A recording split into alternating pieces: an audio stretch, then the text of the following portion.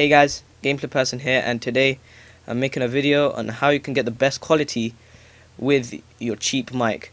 So basically I have a kind of cheap mic, so I'm going to teach you how to get the best quality out of it for cheaply, and well, it's for free basically, and it will make your commentaries sound nicer and sound like you have a really expensive mic.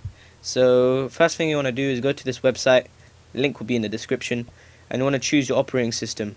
So my operating system is Windows because I'm on Windows 7, and you want to click Audacity 2.05 installer or whatever version is there.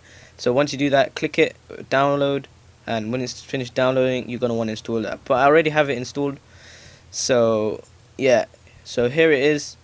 I'm going to open it up. So this is what Audacity looks like when you open it up, and you're going to want to make sure that you've chosen the right microphone. My one is Logitech USB mic, and what you're going to want to do is record with this software because it gives you the best quality. So you want to hit record to start recording, and as you can see there's these bars on the top moving forward and back that shows that your mic is working and is showing how loud you're speaking. And over here you're seeing these wave forms or whatever it's called. I have no clue what it's called, but yeah. And once you're recording that, it's good, and once you finish recording you want to press this stop button. It's this little square, yellow square, and once you've done that it should be recorded. It should show up like this. So the first thing you're going to want to do is zoom in a bit and try find a bit where you're completely silent. So it's good to be silent at the beginning of a video, but I kind of failed there. But I think over here I was silent, so you want to find a bit where you're completely silent. You want to click and drag so that you're selecting the bit, the whole section where you're silent. So you want to click and drag, just click and drag, that's it. And once you've done that, you want to go to Effect, Noise Removal. First thing you're going to want to do, you want to click Get Noise Profile. You don't want to click anything else, just click Get Noise Profile. Once you've done that, it would close up. It would look like nothing happened, but something did. So you want to click your track. This will select the whole track, and then you want to go back to Effect, then back to Noise Removal, then just click Remove and click OK. You can copy down my settings. I think they're the default settings. They work pretty good. So yeah. So once you've done that, you can go back to the bit where you're silent. There's no background noise. So once you've done that, you're going to want to add another effect which makes you sound a bit more manlier and stuff like that. So this won't make your voice super manly if you have a really high pitched voice, but I kind of have a high pitched voice, I guess, to some people. So yeah, this is how I fix it. So you're going to want to go to Effect, then Bass and Treble, the third one down, and you want to go and copy these settings if you want. You don't need to, just fiddle around with it and then click to start recording, and as you can hear what it sounds like. So click OK, and as you can see it amplifies it and it boosts the bass on your recording.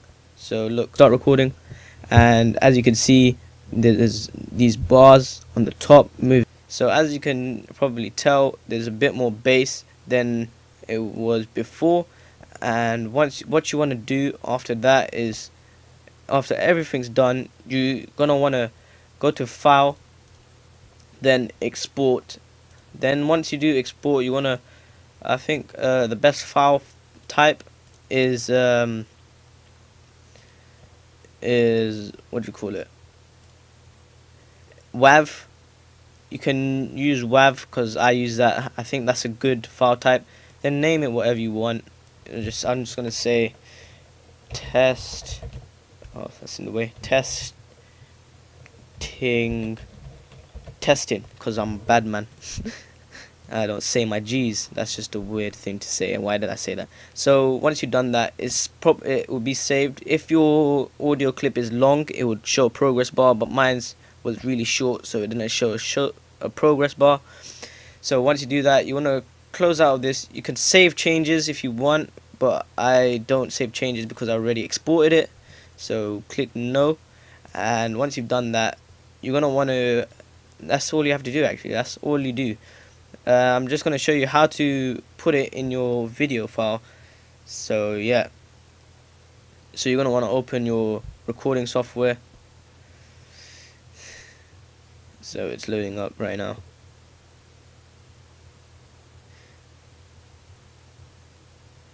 And then you're gonna want to get your video or whatever, I mean your sound, and just drag it onto your thing, your video editing software. It should go on there, and that's it.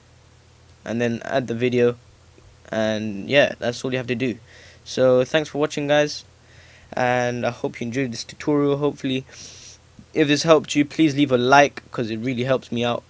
And also, sorry for not uploading a lot of gaming videos. I just like helping people sometimes, and I like making tutorials.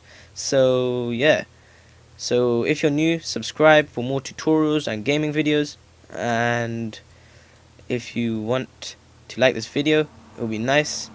And also yeah, thanks for watching, and I'll see you guys in my next video if you subscribed.